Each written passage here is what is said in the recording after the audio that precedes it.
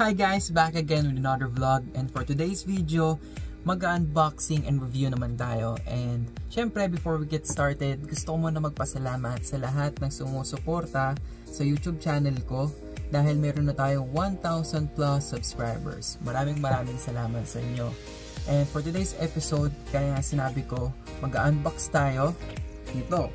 So ito yung package na in-order ko sa Shopee na dumating siya kahapon. Then i-unbox na natin.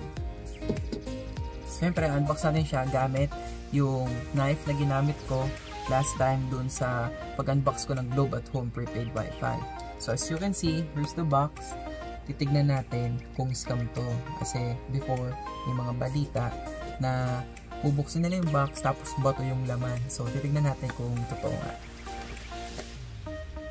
So as you can see, sealed yung box. Buksan lang natin.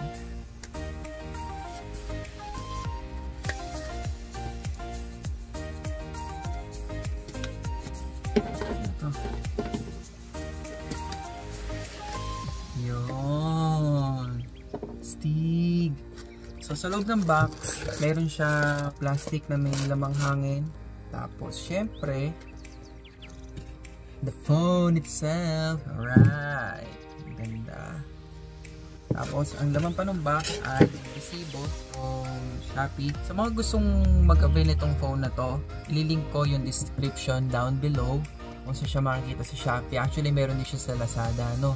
So, ang i-unbox natin ay ang Xiaomi Redmi Note 9. Medyo nagulat lang ako kasi medyo may kabigatan yung box, pero malalaman natin yan pag binuksan natin kung ano ba naman ito. So, let's get started. So, sealed siya, plastic.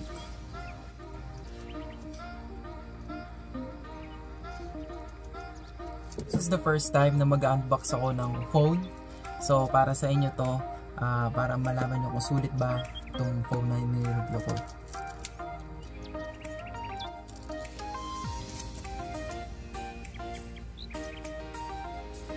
Siyempre, dahan-dahan lang tayo, baka mabagsak. Actually guys, regalo namin ng kapatid ko sa mami ko. Actually hanggang ngayon hindi pa rin niya alam na dumating na yung phone. So surprise ko siya mamaya after natin i-review or i-unbox.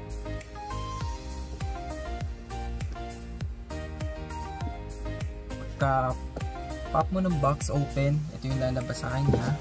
Then butin lang natin. Ang laman nitong box na to, tignan natin.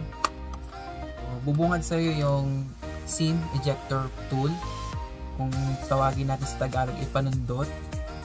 Then yung user manual, which is di naman natin binabasa.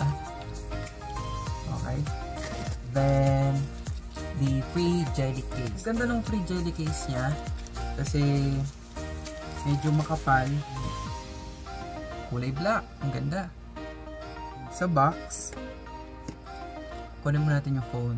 Hindi ko muna papakita sa inyo. Then sa box, mayroon siyang USB Type-C. Actually, sobrang na-amaze ako dito sa product na to kasi for this price na 7,990 pesos, naka USB Type-C na siya. Which is, ito yung pinakabago ngayon na USB na ginagamit sa mga smartphones. Then sa box, andito yung 18 watts fast charger.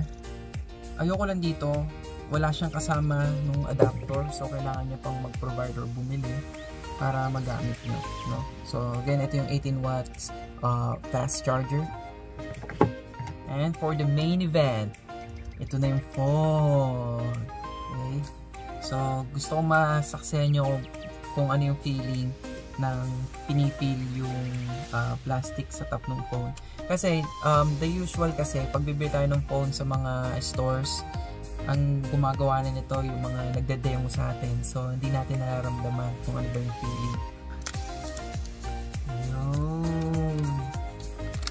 Alright. See that phone? Meron siyang tatlong variant, may tatlo siyang kulay. The first one is the forest green, the second one is the polar white. Itong in-order ko ay yung midnight green. Tignan nyo naman, sobrang ganda.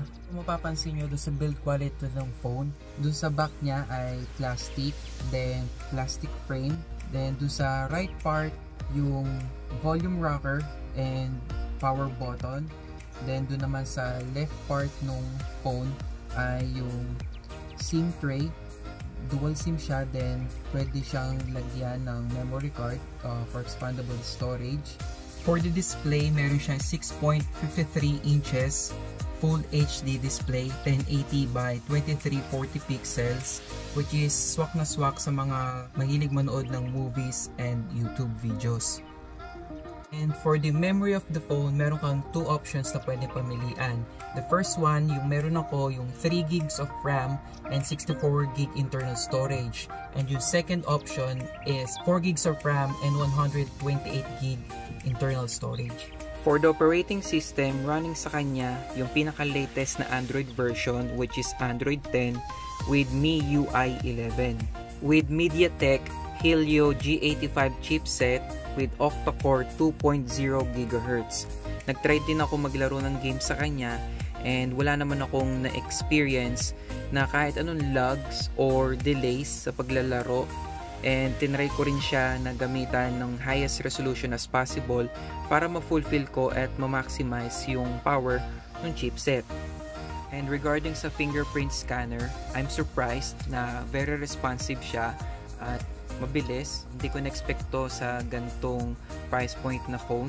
For the quad camera specs, meron siyang 48 megapixels 1.8 aperture wide angle lens, 8 megapixels 2.2 aperture ultra wide angle lens, 2 megapixels 2.4 aperture macro lens, and 2 megapixels 2.4 depth sensor. And pwede rin mag-record sa kanya ng videos up to 1080p with 30 frames per seconds.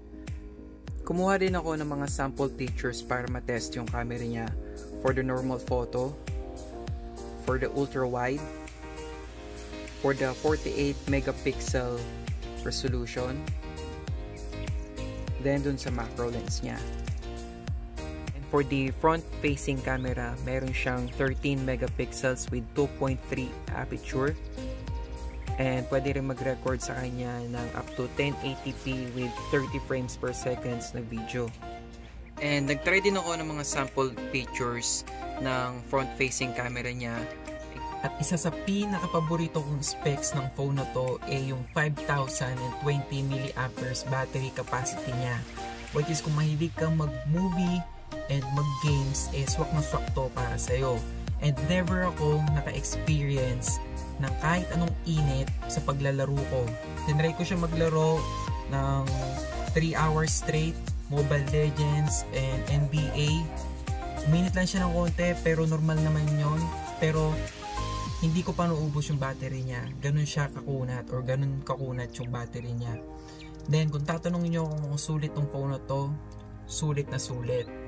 Kaya yung mga naghahanap ng mga budget phone dyan, for 7,990 pesos, ito na, Redmi Note 9. So yun guys, thank you for watching. Since tapos na tayong mag-unboxing and review, pwede na natin ibigay yung cellphone kay Mami. So surprise natin siya ngayon kasi hindi niya alam na ngayon dumating yung phone. Sabi ko kasi next week pa dadating. So, ito yung phone. Pasintabi na lang sa bahay namin kasi medyo magulo kasi nag-aayos kami dahil ngayon namin sineselebrate yung birthday ng kapatid ko. So, ito na.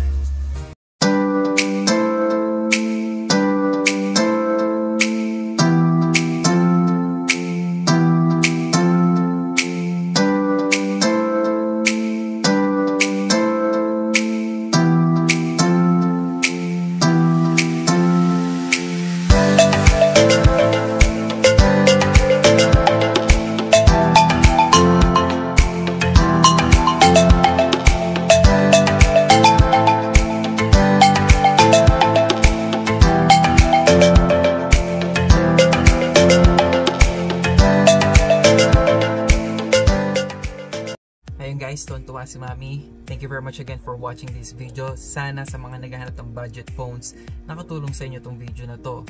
And kung bago ka sa video na to and bago ka sa channel na to, I make tutorial and unboxing videos para makatulong sa inyo. And please like, comment, and subscribe. Hit mo na rin yung notification bell button para ma-notify ka sa next video ko. And that's it for today.